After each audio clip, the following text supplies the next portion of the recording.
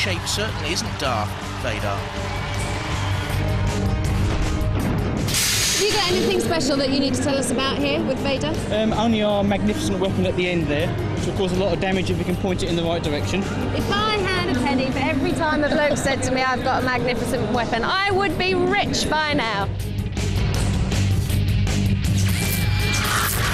Yes, transparent 8mm polycarbonate sheet armour. The spinning disc is mounted vertically and sticks half out of the robot, but it can't self-right. Roboteers, stand by. Let's have a look at the teams in the control pods. On the left there, Paul Rose, the captain of the Vader team, and Wild Thing, Nick and Isabel Adams. On the right-hand side here, the Stag and their captain Terry Martin. On the left, UFO and their captain Peter Withers. In the arena for the House Robot, Sergeant Bash, the front pincers, the flamethrower, Lick of Flame. And there's Sir Killard again with the crushing claws and the lance to penetrate. 3, 2, 1. This for a place in round 2 of this heat. 2 robots will survive this stage, don't forget. A bit tentative early on. You can see UFO there in the middle.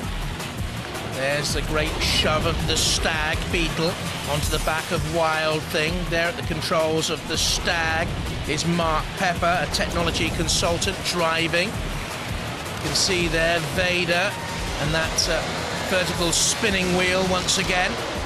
Wild Thing, very tenacious and dogged. Wild Thing has proven over the years. Reached the semi-final of its heat in Robot Wars 5. We're seeing there young David Martin in the Stag team, 11 years of age. Wild Thing caught in the pincers there, I think, of the Stag. UFO very tentative, and so too Vader. This is cagey. I think the chicken's come off. Did I see the chicken there? The Stag had come off? Well, I mean, that's it then, isn't it, really? It's powerless now. The Stag picked up by Sir Killard. Sir Killard, don't think, if you've not seen him beforehand, that he's going to topple over when he does that sort of dance. Not so. Now, there we can see 15-year-old Isabel Adams at the control of Wild Thing. Very experienced at Robot Wars with a dad. The Adams family. Wild Thing comes back on the attack. That looks a formidable blade this time around. The pit release has been activated by UFO. In comes Vader. It's beginning now to hot up a little bit. Wild Thing circling to try and get a purchase on Vader. UFO in there as well. The ref bot is counting out the Stag, I think, in the CPZ. There goes the Stag, counted out. Any second, Sir Killard will finally finish it off. I think they've been immobilised too long and counted out. There's the chicken. The Stag's vital weapon. There's Vader on the side wall angle grinder. Wild Thing, though, is taking punishment. Should it go to a judge's decision, it could be decisive. They mark on control, style, damage, and aggression. There are the controls of the Stag, Mark Pepper. I was sure they were counted out. Wild Thing on the flame pit. As Vader's disc stops spinning, it has. Now, what has happened here to the weaponry of Vader? It has stopped spinning. It's 20 kilos in weight. Well, that doesn't matter one jot if it's not working. UFO has prodded and pushed its way through the heat with great effect. The Stag, I think, is going to end up not as a Stag Beetle, but as a Dung Beetle, really. Oh, UFO, what are you doing? Cease is called just before they went down to the pit. I think the judges will be called on here as well. The Stag definitely go out there in the pit of oblivion, but we're going to have to go to the judges for the rest. They'll be looking at style, control, damage, and aggression.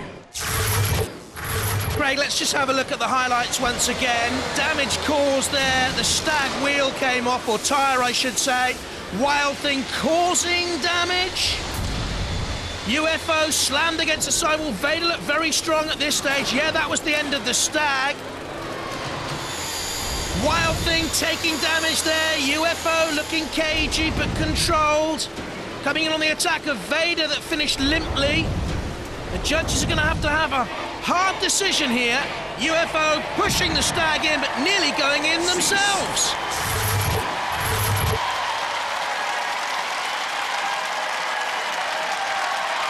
judges have made their decision. And this was not easy. Very close. But the judges have gone for Vader and Wild Thing.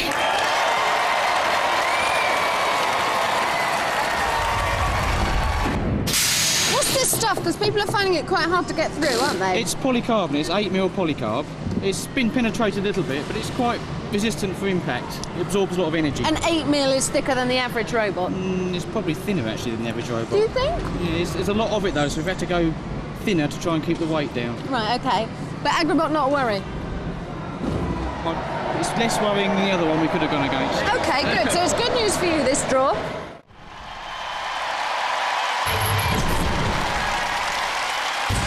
Vader.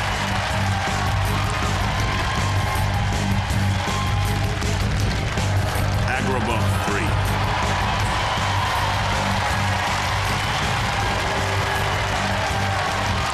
Roboteers, stand by. Let's have a look at the Vader team. Paul Rose, Simon Latham and Philip Claythorpe. Aggrobot 3 boys, the Leach family, Peter, Bob and John. In the arena for the house robots, the tusks and spinning flywheel of Matilda and Dead Metal and the pincers in the saw blade. 2, 1, activate. Terrific battle here. Aggrobot 3 with all the experience, but Vader with that great spinning blade. Also it has its spikes and scoop as well, can cause damage. Oh, and immediately does on Aggrobot 3, lifting 100 kilos in weight and backing away to have another onslaught. And as that slam, bam, no thank you, ma'am, hurt Aggrobot 3. The Vader boys look on. Aggrobot 3, to me, does not look the most mobile of machines. And the Leach boys are worried here. I wonder now whether the two 500-watt drive motors have gone, disturbed by the slam. Because certainly, Aggrobot is in danger. Dead Metal is in there, the Red Bot takes a look. Vader's blade spins. Aggrobot are heading out here, I think. In Series 3, they lost in their heat final to Blade. In Robot Wars 4, they were seeded, and they lost in the heats to Smidsy. And here, Aggrobot 3 are out of Robot Wars, the 6th Wars. That is a surprise. Vader looked good for me. Aggrobot 3 hammered early on in this battle, and that is what caused the damage. That initial bump and bounce, and never got going. They just look stunned, don't they? Dead Metal about to put the frightening-looking one, Aggrobot 3. Now, you may paint a robot and enter Robot Wars and think it's frightening, but look at Dead Metal. That is truly frightening. Cease. I think the grin was a grimace. Aggrobot immobilised, then tossed into the pit of oblivion. Vader go through to the heat final. Guys, that was fairly easy, wasn't it? Walk in the park. Wasn't bad at all. I would say it was a very carefully aimed blow, but I think I'd be lying if I said that. What was your tactic when you came into the fight? What do you think you were going to try and do? You must have thought it was going to be harder than that. Well, the biggest weakness we have is against flippers, because our machine isn't particularly low at the front, so we wanted to try and avoid their, basically, the front of their machine. Yeah. So we wanted to try and go then from the side and just try and hit something vulnerable, which you obviously done. Which is what you did, yeah. Immobilise them. Ladies and gentlemen, let's hear it. Team Vader! Tell them, guys. Okay, here's the announcement. It's Vader versus Wild Thing. Yeah. I just hope we don't have the same thing we had in the first round, where we ended up hooked together for most of the fight. We ended up just dragging each other around quite. Have you worked out a way to avoid that? Well, the only thing we can really do is just try and go for the more structural parts rather than going for the centre of the bodywork on it. I'm going to drive straight into their disc. Are you?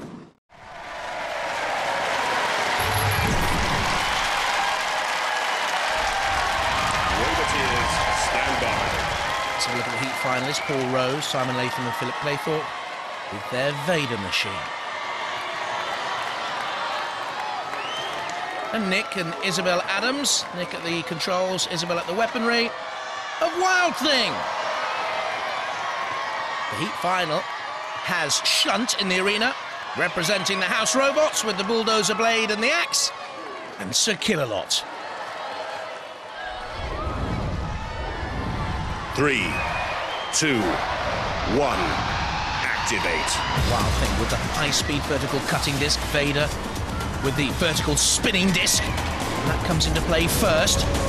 Wild Thing, a lot lower, lighter, 97 kilos, 3 kilos lighter, is the quicker of the two robots, more manoeuvrable across the arena floor to get in to cause damage and away from damage. And Shunt slams down with the diamond-edged axe onto the armament of Vader.